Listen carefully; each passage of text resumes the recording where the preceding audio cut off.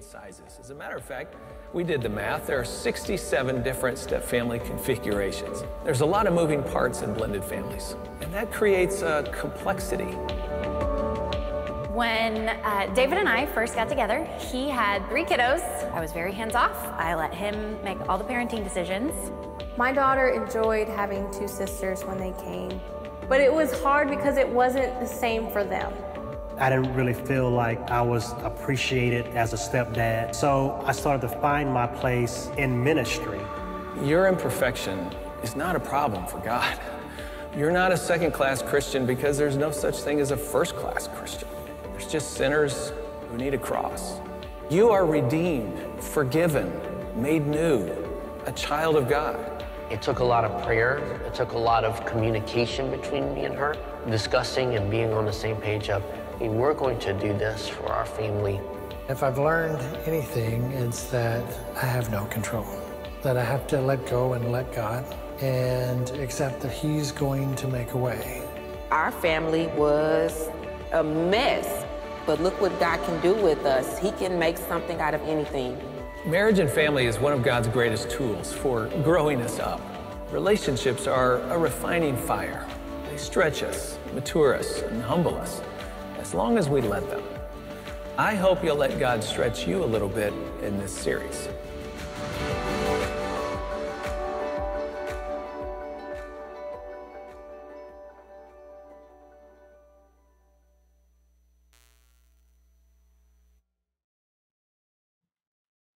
Good morning, Faith. How you guys doing? How you guys doing? All right. All right, let's get some announcements going. So we want to stay connected with you guys, so be sure to fill out the connection cards. You do have some of the yellow ones in the seats in front of you, or if you have the Church Center app, you can fill out one of those on the app there.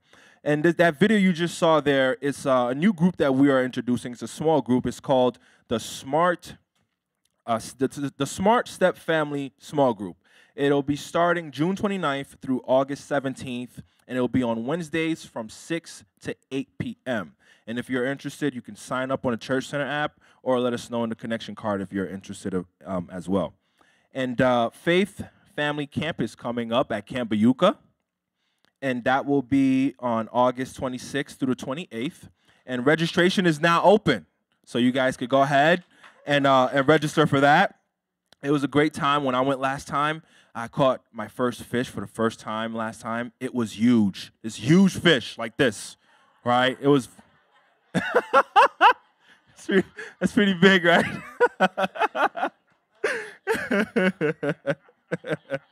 No, it was exciting. It was a great time. I had a lot of fun. My wife had a lot of fun. And we're definitely going to go again this year. So hope to see you all there. So Saturday, June 18th, we're doing a prayer at the Courthouse Park, 9 to 9:30 a.m. Come and let's just pray together. It's a great opportunity. Just pray for one another, pray for the community. So I hope to see you guys there. And as we prepare our hearts for worship, I want to share a verse with you guys. And it's Psalms 100, verse 2. It says, "Worship the Lord with gladness. Come before him singing with joy." So as we prepare our hearts for worshiping, I just want you guys to meditate and think about that verse there. It says, it says, come before him singing with joy. So I know we all can't sing. That's okay. I can't sing, right? But when these guys are singing up here and doing their thing, join along with them and just open your heart and let God know how you feel. Let these words penetrate your heart. All right, let's have some fun. One of the reasons why we can worship is because of God's mercy. His mercy for us when he sent his son so that we can have life. That is why we sing and worship this morning. That's why we sing and worship with our lives. Let's stand together as we worship him today. Praise the Lord. His mercy is more.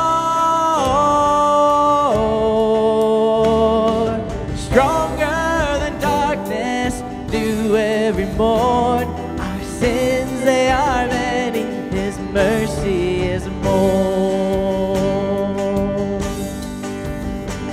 One could remember no wrongs we have done. Omniscient, all-knowing, he counts not their sum. Thrown into a sea without bottom or shore. Our sins, they are many, his mercy is more. Praise the Lord, his mercy is more. Stronger than darkness, new every morn. Our sins, they are many, his mercy is more. What patience would wait as we constantly roam. What Father so tender is calling us home. He welcomes the weakest, the vilest, the poor. Our sins, they are many, his mercy is more. Praise the Lord, his mercy is more. Stronger than darkness, new every morn. Our sins, they are many, his mercy is more. What riches of kindness he lavished on us. His blood was the payment, his life was the cost. We stood beneath the debt we could never afford. Our sins, they are many, his mercy is more. Praise the Lord, his mercy is more. Stronger than darkness, new every morn. Our sins, they are many, his mercy is more. Praise the Lord, his mercy is more. Stronger than darkness, new every morn. Our sins, they are many, his mercy is more. Our sins, they are many, his mercy is more. Our sins, they are many, his mercy is more. There's one reason why you and I are here this morning. And that's because of what Jesus has done for us, what God did in sending his son for you and I. When he did that, he showed us a mercy beyond what we can ever imagine or comprehend. And in doing so, he gave us a hope that's greater than any hope that we can have here on earth. And that hope is Jesus Christ.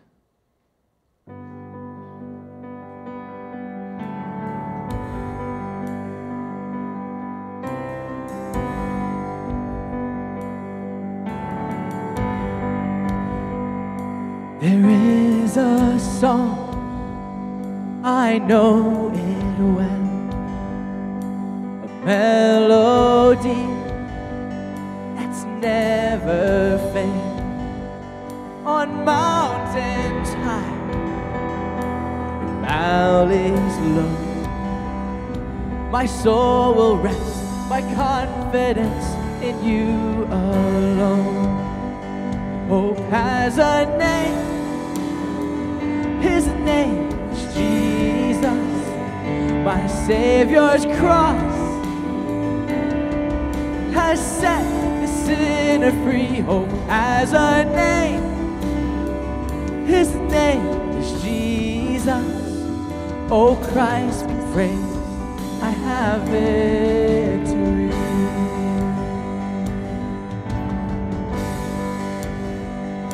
There'll be a light, salvation's flame. Christ undefeated,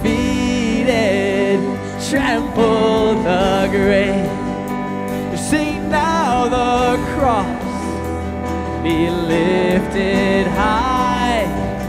The light has come, the light has won. Behold the Christ. Hope has a name. His name is Jesus.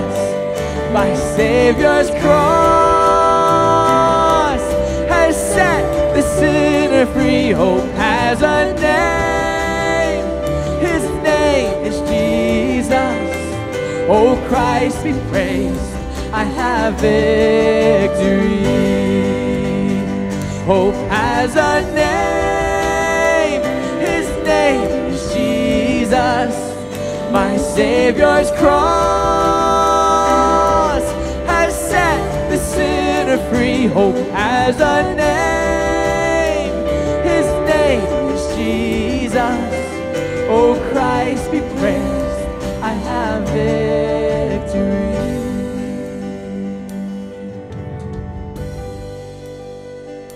There'll be a day, my home complete. Now home in glory, your face I'll see. My pain no more, my fear will cease. I bow my life, I fix my eyes on Christ my King. I bow my life, I fix my eyes on Christ my King. Hope has a name. His name is Jesus. My Savior's cross has set the sinner free. Hope has a name. His name is Jesus. Oh, Christ be praised. I have victory. Hope has a name. His name is Jesus. My Savior's cross has set the sinner free. Hope has a name. His name is Jesus. Oh, Christ be praised. I have victory. Oh, Christ be praised. I have victory.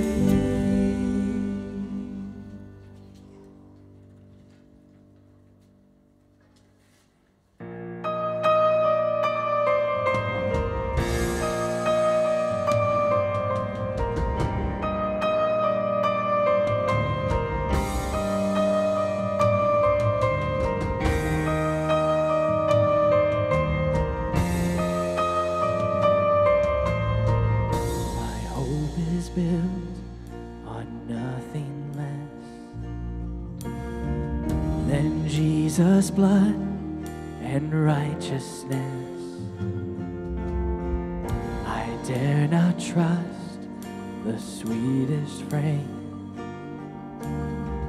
but wholly trust in Jesus' name.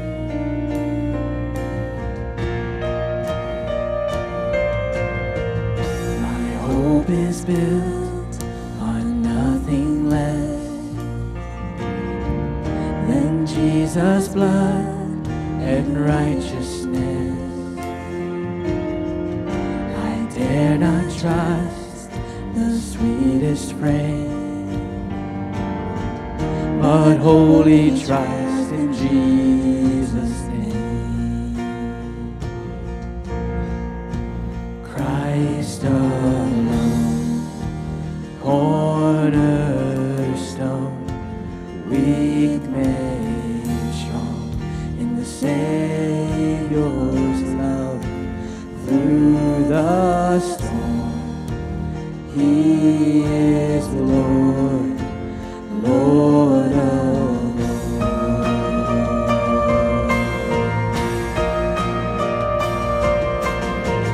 When darkness seems to hide His face,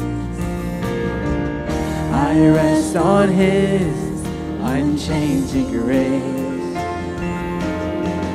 In every high and stormy gale,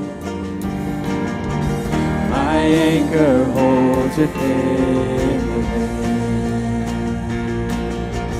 My anchor holds within the veil. Oh, Christ alone, cornerstone, weak made strong in the Savior's love through the storm. He is Lord, Lord of all. He is Lord, Lord of all. Christ alone, cornerstone, weak made strong in the Savior's love through the storm. He is Lord, Lord of all.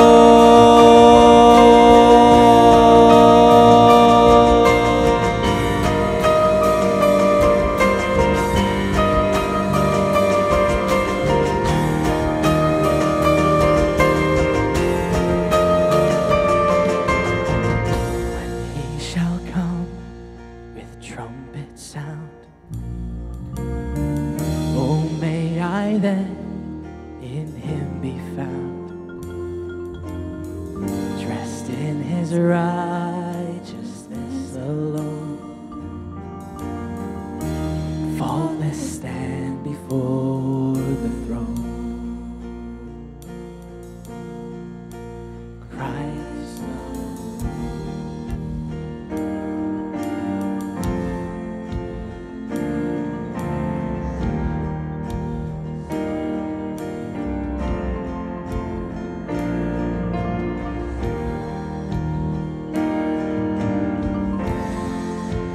Lord of all.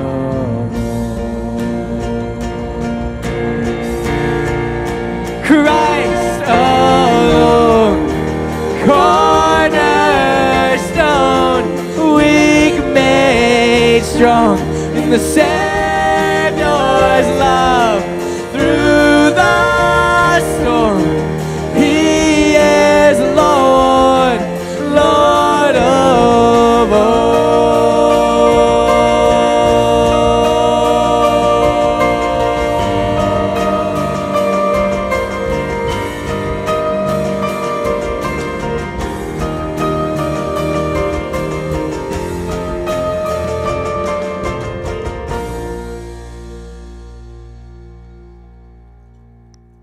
God, we thank you.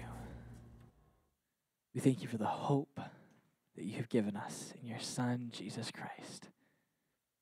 When he came and gave his life for us so that we can live forever with you. God, I pray that we don't hold that truth lightly, but that we grab onto that with our whole being, that we live it out, that we live it in such a way that the entire world knows that we're different because of what you have done in us. So God, may we honor you, may we glorify you with our lives. May we give you all the praise and the glory that you deserve. God, it's you that we worship this morning. In your name we pray. Amen. You may be seated.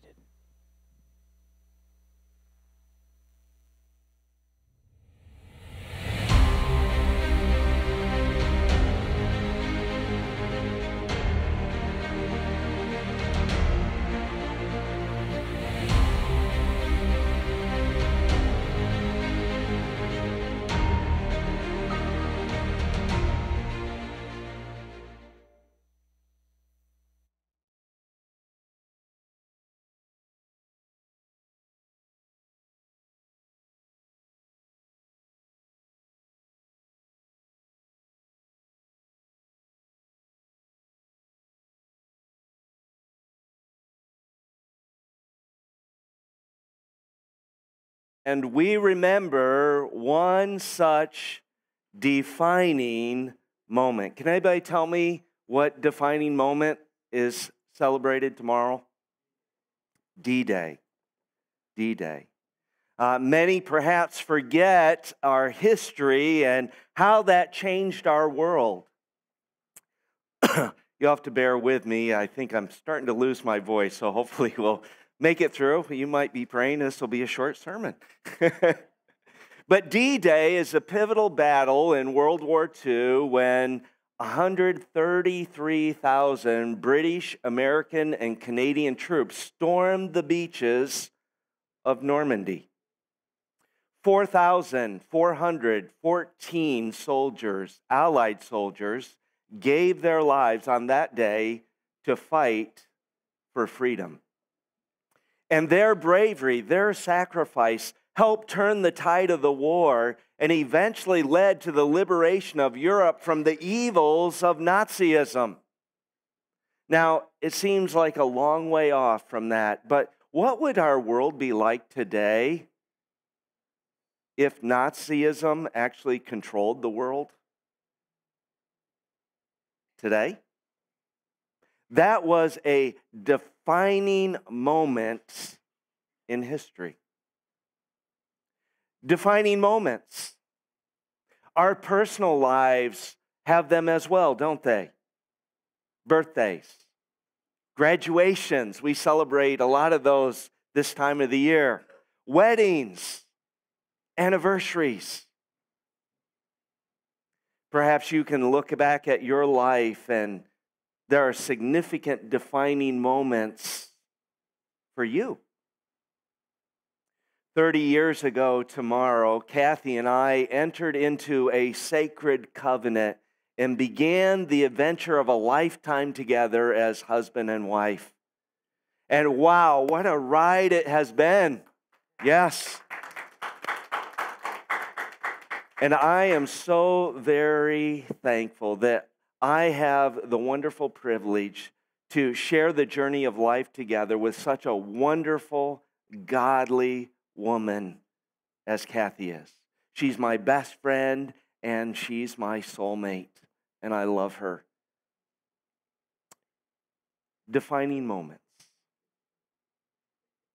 I believe probably the most important defining moment in all of history is the resurrection of Jesus Christ from the dead. It's the certainty of the resurrection that forms the foundation and shapes all that I believe about Jesus and the Bible and really all of my life. And as a result of the resurrection, you and I can experience God and life to the fullest, not only now, but for all eternity. But today, I'd like to talk about another defining moment in history.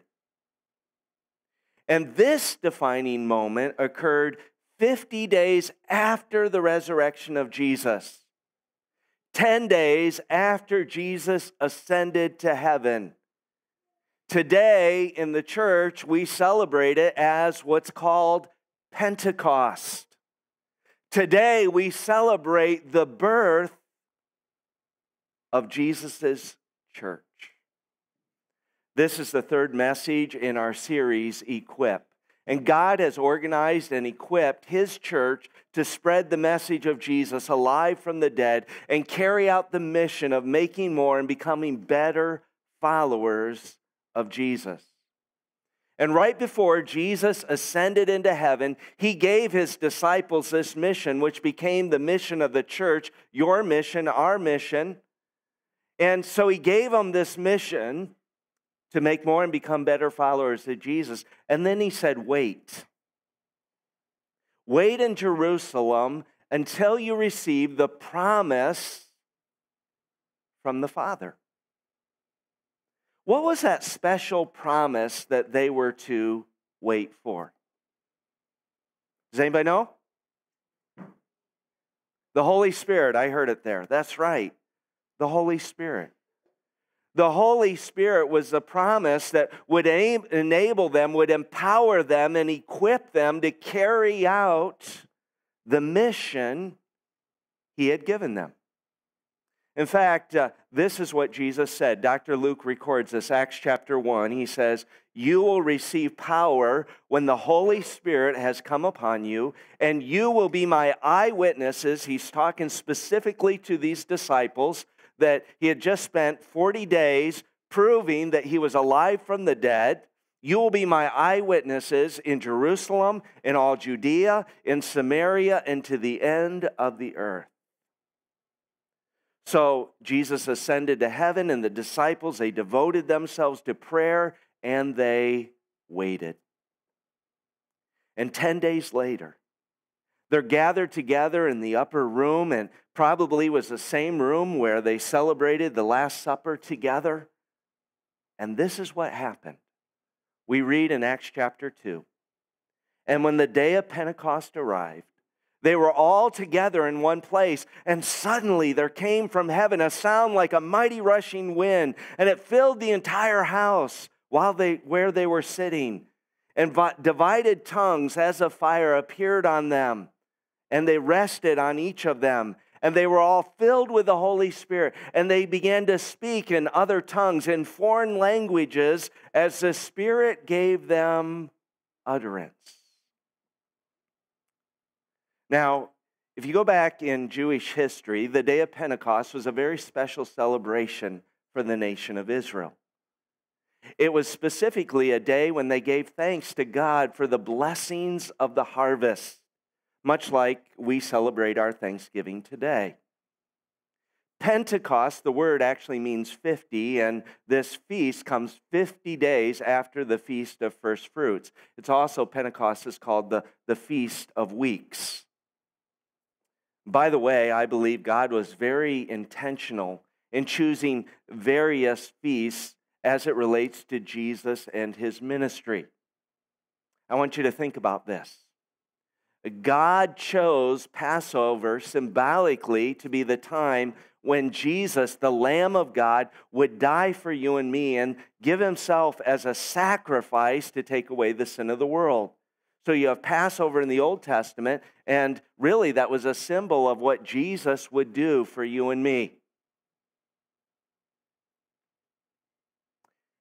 And then we have Jesus when he rose from the dead. He rose from the dead on the Feast of First Fruits. Why is that significant? Well, Paul says this in 1 Corinthians chapter 15, that Jesus is the first fruits of those who will be raised from the dead. And God also chose this particular day, the day of Pentecost, 50 days after the resurrection, to set apart another group of people for his name, the church. You see, for the nation of Israel, not only was it a harvest celebration, but they also celebrate it as the giving of the law. In other words, it was also a celebration on the day of Pentecost when Israel as a nation received the 10 words. We know of them as the 10 Commandments at Mount Sinai. And it was at that time that God made Israel as a nation, his people. Now, here in the church, 50 days later, he's calling another people to be his, the church. And here's how it happened. The Holy Spirit came on these followers of Jesus. And they went out in the power of the Spirit, and they flooded the streets, and they began to share the message of Jesus alive from the dead. And here's what was so unique is that the disciples miraculously were able to tell all of the people about Jesus in their own foreign languages. See, this was the one feast, one of 3 feasts, where all the male individuals in the nation of Israel were required to journey to Jerusalem. And so you had Jewish people from all over the world had gathered in Jerusalem. And they were now hearing these disciples who had never learned their language speak to them about Jesus in their own foreign language. I mean, students, think about this. If in high school you're learning a foreign language, I learned a little bit of Spanish, but think about this. If you didn't actually have to learn it, you could just speak it. Wouldn't that be great? Yeah. Well, that's what happened to these guys. And the crowd, because they knew the Jewish scriptures, they understood what this meant. They understood that these uneducated men, speaking in their own foreign tongues, their own foreign languages, that it actually, according to the book of Isaiah, was a sign of God's judgment on them. Isaiah talks about hearing in foreign languages as a sign of judgment. And Peter gets up and they're asking, what does this mean? And Peter gets up and he shares how Jesus came as the Messiah, the promised deliverer, but they had rejected him and killed him. However, Peter shares with them this was all part of God's perfect plan for Jesus to pay the price and die for your sins and mine in order to rescue us.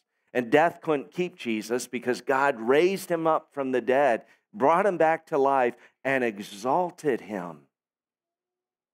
And after they heard Peter's words, they were cut in their hearts. And they accepted his eyewitness testimony. And they began to say, what do we do? And so this is what Peter said. Pay attention. Peter said, go to church regularly. No, that's not what he said, is it? No. Peter tells them how to become followers of Jesus. Look at verse 38. By the way, I want to encourage you to go back and read through the whole chapter of Acts chapter 2 for the whole story there. And Peter said to them, repent, turn, and be baptized, every one of you, in the name of Jesus Christ, because of, that's what the word for means, the forgiveness of your sins. And you will receive the gift of the Holy Spirit. And this is what happened, verse 41. So those who received his word, they believed in Jesus, they became followers, they were baptized, and there were added that day about 3,000 souls, 3,000 people. What an amazing time. This was opening day. This was the birth of the church. Now, most people, when they think about church, they think about going to church or attending church. They think of church as a building. But that would not have made any sense to the people on that day. They had no church building. And as we've learned the last couple weeks, church simply means assembly. It means a gathering of people. The church is people. Who is the church? We are the church. That's right. You and I are the church. And so the church is a gathering, a group of people centered around the message of Jesus, alive from the dead, with the mission of making more and becoming better followers of Jesus. The church is people, not a building. But you might be thinking, wait a minute, nowhere in Acts chapter 2 do you actually see the word church. So how do you know that the church actually began on the day of Pentecost? Well, I'm glad you asked that. So let's take a look. Right before this event, when Jesus was speaking to his disciples, he said this, Acts chapter 1, verse 5. John baptized you with water, but you will be baptized with what? The Holy Spirit not many days from now. Now, that word baptized is a transliteration. It actually comes from the Greek word baptizo. See, baptize, baptizo, they just took the English letters and put them to the Greek word. But it actually means to place into, just like deacon simply means servant. This here, baptized, means to place into. And this is what we read in Acts chapter 11. Peter is speaking, the gospel is going to the Gentiles, and there's a sign that this was God's work. And so this is what we read, Acts chapter 11. And Peter, began to speak, and the Holy Spirit fell on them just as on us at the beginning. When was the beginning? Back in Acts 2, Pentecost, when the Holy Spirit came upon them. And I remembered the word of the Lord, how he said, John baptized with water, placed people into water, but you will be baptized with the Holy Spirit. Now, what is this baptism of the Holy Spirit? Because there's all sorts of different beliefs out there about it. But the baptism of the Holy Spirit, Paul clearly tells us what it is. In 1 Corinthians chapter 12, verse 13, he says this, "For in one Spirit we were all baptized, placed into one body." Now, let me ask you, what is the body? What is that one body? Christ is who's the head of the church? Jesus, right? And the head has a body. The body of Jesus is the church. And this is what happens, that when what happened on that day is the Spirit of God placed these believers into the body of Christ, the church. That's what to be Spirit baptized means. So on the day of Pentecost, the followers of Jesus were baptized by the Holy Spirit. Literally, they were placed into the body of Christ, the church. This was the birth of the church. And then the Holy Spirit equipped them and empowered them to go out and carry out the mission of the church. So you might be asking, well, how do I become a part of the body of Christ, the church? Well, Peter tells us. He says this, repent. Now that word repent seems like a very churchy word, doesn't it? But it simply means to turn away from your sin, to turn from the wrongs you've done and follow Jesus. And so when you admit your sin, and we've all done wrong, we've all sinned, our sin, we admit, it separates us from a holy God. And when you believe that Jesus died on the cross, was buried, and came back to life, and when you call out on Him and ask Him to save and forgive and lead you, whoever calls on the name of the Lord will be saved. So when you cross that line of faith and you call out on Him and ask Him to save you, at that very moment, the Holy Spirit takes you and places you into the body of Christ, the church. If you're a follower of Jesus, you're a part of the church. And the Holy Spirit permanently indwells you, and He equips you to carry out His mission. So what is this church that you've been a part of? We call it the universal church. We call it positional membership in the universal church. The universal church really it's made up of all followers of Christ from the day of Pentecost until the day of the rapture when Jesus comes back for His people. That's the universal church. However, there's another type of church membership. So if you're a follower of Jesus, you're already a part of His church, the universal church. Following me on that? Go like this if you're following. Okay. All right. Now there's a second type of church membership that the Bible also talks about. And we call this local church membership or participating membership. So you have positional membership, that's all followers of Jesus. And then you have positional membership, then you have participating membership. One is the universal, the other is the local church. When you read the scriptures, the Christian scriptures, we call them mostly the New Testament, they were written to the local churches, specific churches. Let me give you an example. The letter to the Corinthians was written to the church of God at Corinth. That was a local church. The church of the Thessalonians. The church in Revelation, it talks about 7 different churches. The church in Ephesus and Smyrna and Pergamum and Thyatira and Sardis and Philadelphia and Laodicea. You read in the scriptures, it talks about the churches of Galatia. Galatia was a region. So not just one church, but several local churches in Galatia. The churches of Judea, the churches of Macedonia, those were regions. So local churches are the visible gathering of the universal church. Let me help you understand it this way. You and I, we cannot see the invisible bond of positional membership. Once you're a follower of Jesus, you can see the fruits of that in our lives, but it's invisible. And sometimes the universal church is called the invisible church. However, we can identify those who are participating members of a local church. That's the visible sign of the universal church.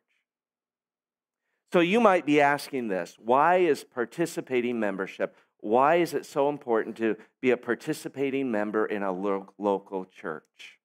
I mean, think about it. If I'm already a follower of Jesus and a positional member of the universal church, why does God want me to be a participating member in a local church? I think that's a really good question, don't you?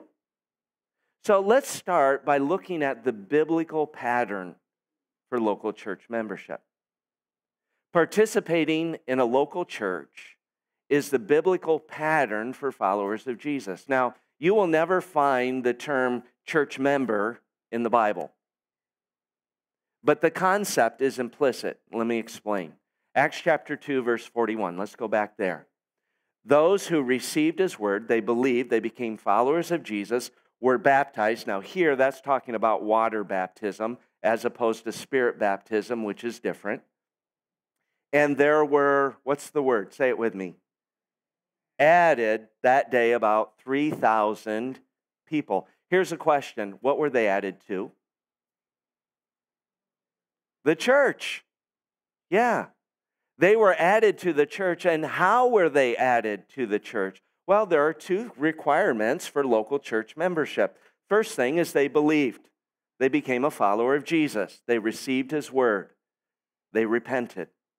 And second of all, they were baptized. This is believers' water baptism. So they first believed in Jesus, then they went public with their faith, which water baptism doesn't save anyone. Rather, it's going public to say, I am already a follower of Jesus. And so they went public with their faith through believers' water baptism. And only after these two steps were they added to the local church. And that's why here at Faith we practice what we call saved, baptized church membership. The first step is that you're a follower of Jesus. You've made a conscious decision, not that you were baptized as a baby, because you couldn't decide to be a follower of Jesus at that point. So you, as a follower of Jesus, made a conscious decision first to trust Christ, and then second, you were baptized afterwards, and then you are added to the church. We also see in Scripture that followers of Jesus clearly identified themselves with a specific local body of believers. In other words, they clearly knew who was a part of the church and who wasn't.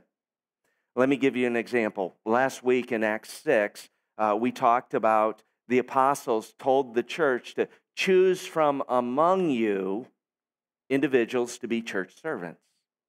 Well, how did they know who was a part of them and who wasn't? There was something, when it says among you, there was a type of membership. Maybe not exactly as we practice it today, but they knew who was a part and who wasn't. 1 Corinthians chapter 5, Paul is talking to the church. There was somebody that was involved in a very public sin, and they were putting up with it. And so Paul talks to them about church discipline and dismissing this individual from their congregation. And he talks about the person who was among them, who was part of them. And then he says that we don't judge those who are outside, only those who are inside, literally within. So how do you know who is within the church and who isn't? Well, those who are members. We also see their devotion to one another in the local church. They carried out the one another commands. Well, how do you do that? How do you know who's the church? Local church membership. Like Hebrews 10, 24 and 25. Let us consider how to stir up one another in love and good works, not neglecting to meet together, as is the habit of some, but encouraging one another, and all the more as you see the day drawing near. See, it's within the local church that you carry out these one another's. And then within the context of the local church, participating members use their gifts and abilities and they serve one another, and they care for one another. Romans chapter 12, Paul says this, as in one body we have many members, and the members do not have the same function. There's diversity. We have different roles that we play within the church. So we, though many, are one body in Christ and individually members one of another. Where do we carry out those gifts and abilities? Within the local church. Now, let me ask you, can you serve without being a participating member of a local church? Of course you can. Sure you can. But it also limits the types of things that you can do. So we see there's a biblical pattern for membership, but there are also some practical reasons for membership. In our cultural situation, I believe it becomes very important to differentiate between those who have made a commitment to the church and just those who attend the services of the church. Let me use this illustration. Think about this, being a guest in someone's home, or maybe having a guest in your home. You invite them over. What do? You kind of lay out the red carpet for them. Maybe you use the good dishes for them. They don't really do anything. You're getting to know them. They might be a little uncomfortable, not sure what to expect, right? Now think about this. Is there a difference between having a guest in your home and having a friend in your home? Sure there is. You know, the friend comes in and you say, hey, there's the fridge, help yourself. Right? Yeah, there's a difference between a friend in your home and a guest in your home. And then think about the difference between a friend and a family member. You know, there may be things you expect from your friend, but probably not too much, right? But when it comes to a family member, a family works together, doesn't it? There are certain responsibilities within a family. There are certain chores within a family. Young people, there's a reason that you have certain chores. We all participate in being part of that family. And think about that illustration with reference to the church. We have guests that come in each week, and they're not sure what to expect, and we roll out the red carpet for them and help them feel comfortable. Then there are friends, regular attenders that come in, and they're a part of us, and we love each other and just enjoy having a good time, but we don't really expect them to necessarily, we invite them to do things, but they haven't made an official commitment to the church and the mission of the church. And then we have family members, those who covenant together, who make a commitment to one another. And we'll talk about that in a little bit more. So there are different levels of commitment within the church. And so participating membership in a local church is really just a practical way to officially identify and show one's commitment to a local group of followers of Jesus. By the way, it's also a very valuable tool for the leaders of the church to know who we're responsible for. God says that we're going to give an account for those that we are to shepherd, to those we are to care for, to lead, to equip, to teach. Well, who are we supposed to care for? So let's start with the practical reasons for membership. Let's talk about care. Membership clarifies the primary group of individuals that the church and its leadership are to care for and be concerned about. Now, are we concerned about everyone? Of course.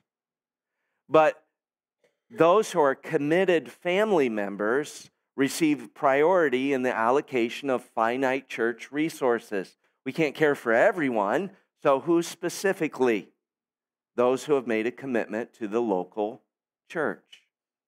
The second practical reason is responsibility. Who's responsible for the mission of the church? Well, a participating member not only enjoys the blessings of being a part of the church and its ministries, but also accepts responsibility for the church and its mission.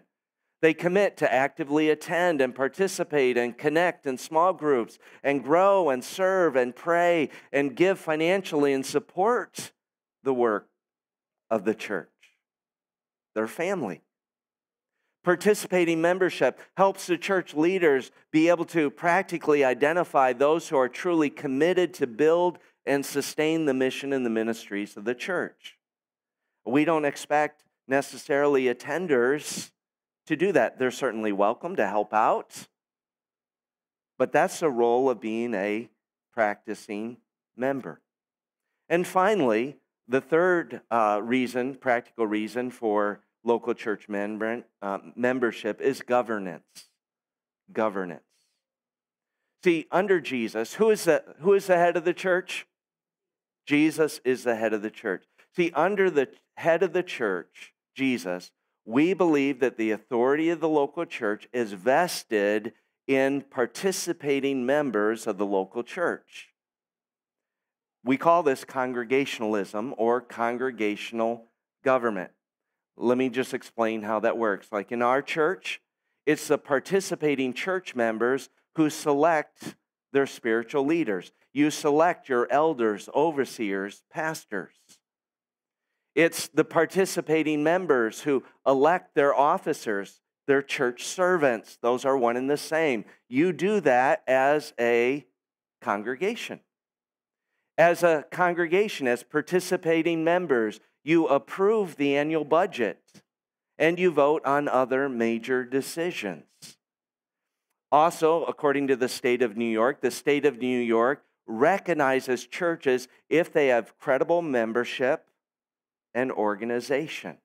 And that's where governance comes in. We believe in elder-led, pastor-led congregationalism as we see it in Scripture.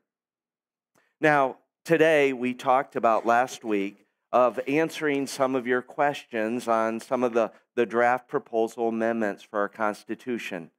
And we received a sum total of 3 questions. So I'll keep this short, all right?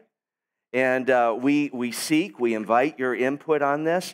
The first question was with reference to membership and dismissal of membership. In Article 6, it talks about membership, and somebody asks under dismissal of membership, why does it not list A, B, and C? And the reason is because those are unchanged. The only thing that would be changed with changing pastors and deacons to the oversight team in D. How does that relate to governance? Well, it's the church that would be responsible for dismissing a member. That's part of congregationalism. Matthew chapter 18 makes very clear, if your brother sins, you go to him in private. If he does not change, then if he doesn't listen, then you take 2 or 3 with you. The oversight team comes in and helps out with that as well. And then it says this, if he still doesn't listen, then tell it to the church, not the oversight team, but the church. Who is that? The participating members. And if he still does not listen, then it says that he is to be put out of the church. And that we find in 1 Corinthians chapter 5. And who does that? Well, it's the church. And so that's the first question that was asked. So if you don't see anything listed here, then it remains unchanged. All right, that helps, I think, answer that question. Another question that came in was this. Does the current service and time served for deacon count towards time as elder, or are they starting fresh? There are certainly our deacons. Many of them are qualified or potentially qualified to be elders. But elders is a different role than deacon. And so it would start fresh. We are recommending a year transitional team to make sure that all of those who are elected into that role are qualified as elders. So there'd be a year training. But I certainly would see some of our deacons becoming elders for sure. But it would start fresh, their term at that point. And then the final questions was, would church servants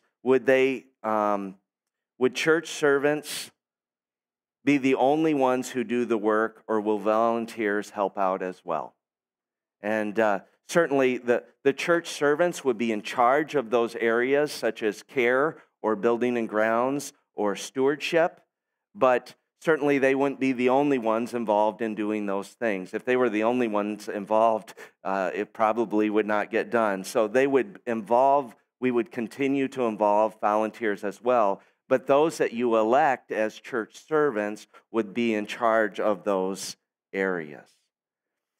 We certainly are seeking and invite more of your input, so please keep your suggestions coming. Next Sunday night, not tonight, but a week from this Sunday night, we're going to have an open forum, and you'll have an opportunity to discuss the draft proposals. And then next October, we won't vote on anything. It'll be next October that we would vote on these proposed changes. So lots of time for feedback and input and prayer, and most importantly, the study of God's Word, because we want to align ourselves in what we do with what God says.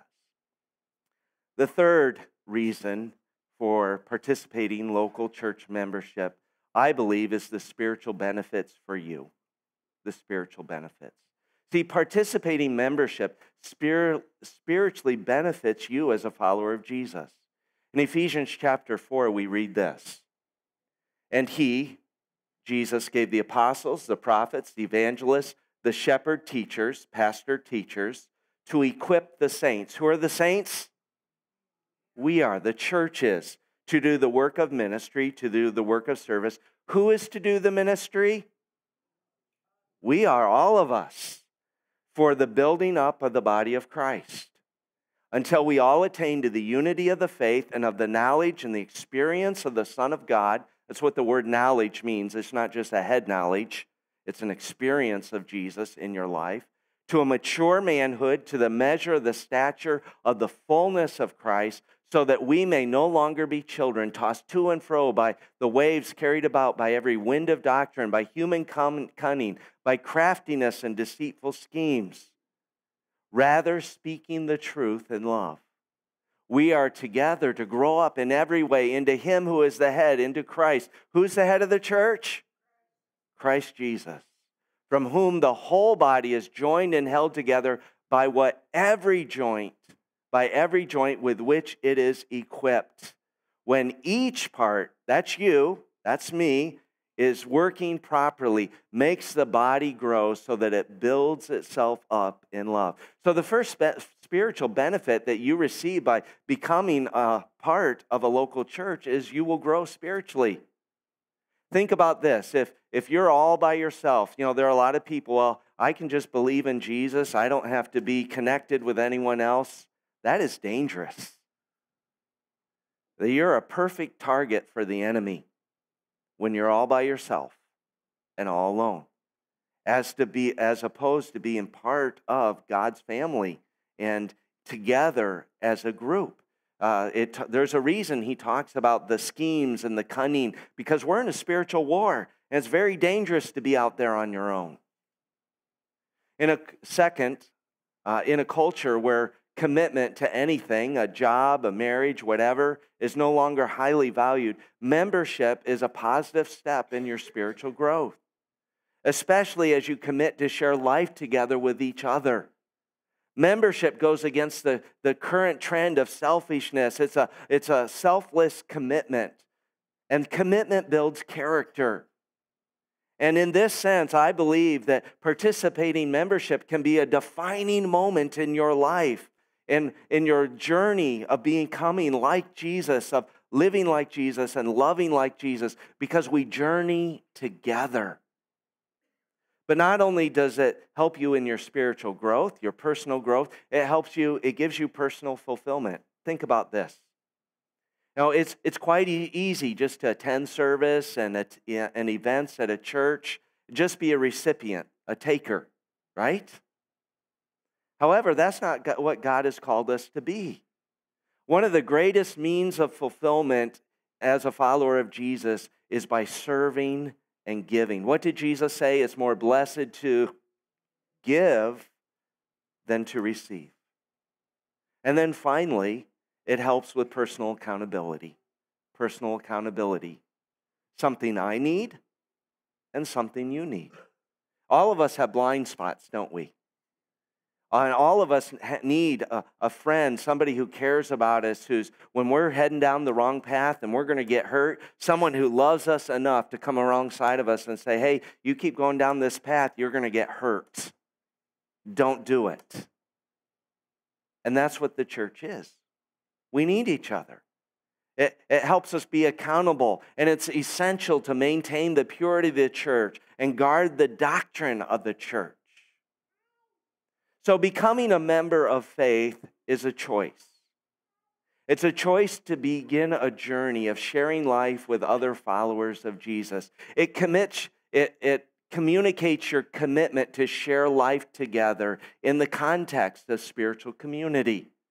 It allows you to use your abilities and talents to the fullest and together carry out the mission of making more and becoming better followers of Jesus. So you might be asking, well, how do I become a participating member at Faith? Well, the first step is you believe. You trust Jesus as your Savior. You become a follower of Jesus. Second, you go public with your faith through believers' water baptism. Third, you let us know you're interested, and you can do that simply on your card right here. It says, I'm interested in becoming a church member, and you go ahead and check that. You can also do that on your digital connection card. We'll get in touch with you, and we'll have you fill out an application. You'll share with us how you came to know Jesus and your baptism as well. And then you would attend a Exploring Faith seminar, which tells you, goes through, Dave teaches it, and he shares with you the privileges and responsibilities of what it means to be a member. No commitment at that point. By the way, even if you're not interested in participating membership, you're a tender of our church, we welcome you to be a part of that, to really find out our heart and why we do what we do. I'd encourage you to be a part of that. Well, let's go back to Acts chapter 2. Verse 41 says, those who received his word and baptized, and there were added that day about what? 3,000 souls. 3,000 people. Can you imagine what it must have been like to be there on that day when the church was born? I mean, it was big. It was a defining moment in history. The Church of Jerusalem grew 3,000 people that day, from 120 to 3,120. That had to be so exciting to be there. And then we read this. This is what the church did. They then devoted themselves to the apostles' teaching, to the Word of God, and the fellowship. Now, fellowship wasn't a potluck dinner. Fellowship, actually, the word means partnering together, partnering in the mission that God had given them.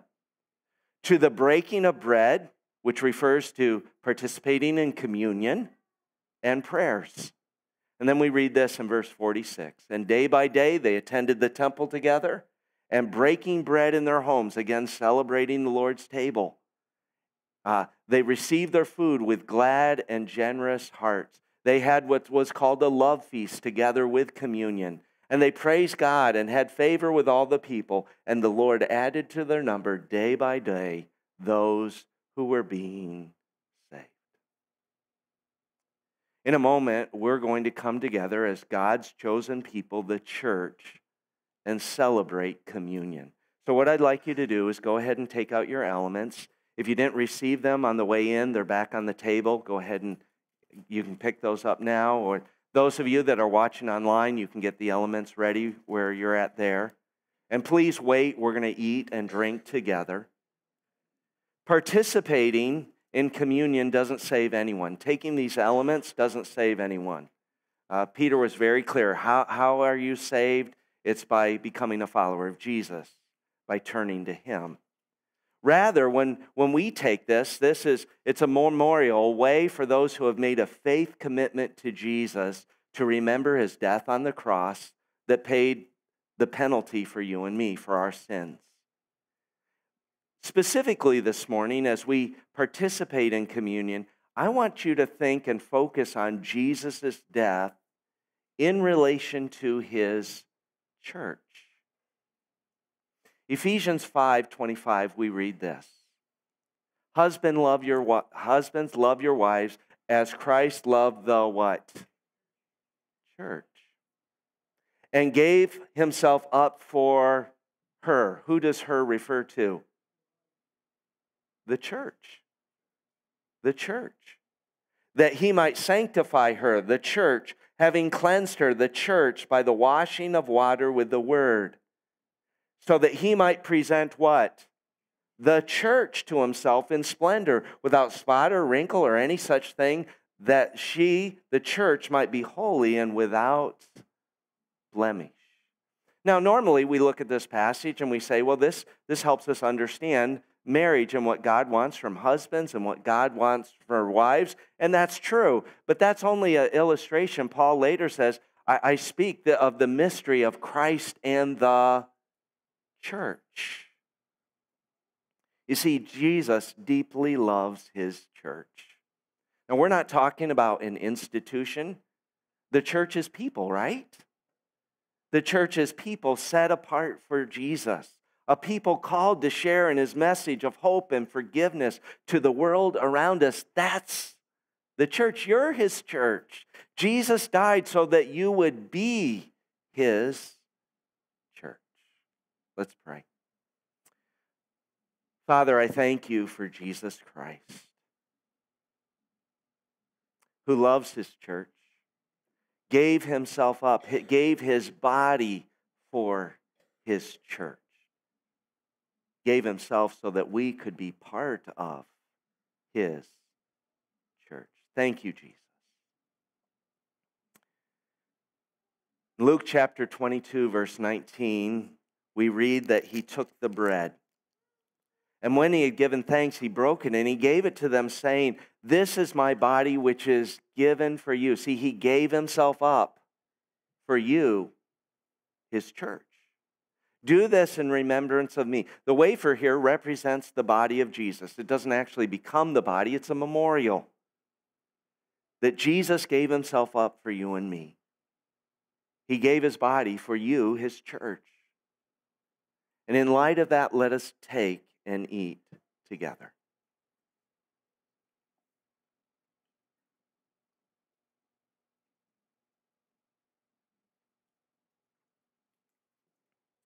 Now go ahead and take the cup. The cup of juice here represents the blood of Jesus Christ. And it's the blood he shed to purchase his church. Interesting, in Acts chapter 20, verse 28, when Paul is giving his farewell message to the leaders of the church there in Ephesus, he says this, pay careful attention to yourselves, to all the flock in which the Holy Spirit has made you overseers, to care for the what? Church of God, which he obtained with his blood. Who did Jesus shed his blood for? Us, the church. You see, it's through the blood of Jesus that you and I have been forgiven, that we've been redeemed, that we've been set free from sin, that we've been purchased to belong to God as his people, the church of God. Now, here we're talking about that universal church of all followers of Jesus. Let's pray. Father, I thank you for the blood of Jesus Christ. It's through the blood that we receive the forgiveness of sins. And it's through the blood of Jesus that we are made a part of your body, the church. Thank you, Jesus. In Jesus' name, amen. And likewise, the cup, after they had eaten, saying, this cup that is poured out for you is the new covenant, my new relationship with you in my blood. Let us take and drink together.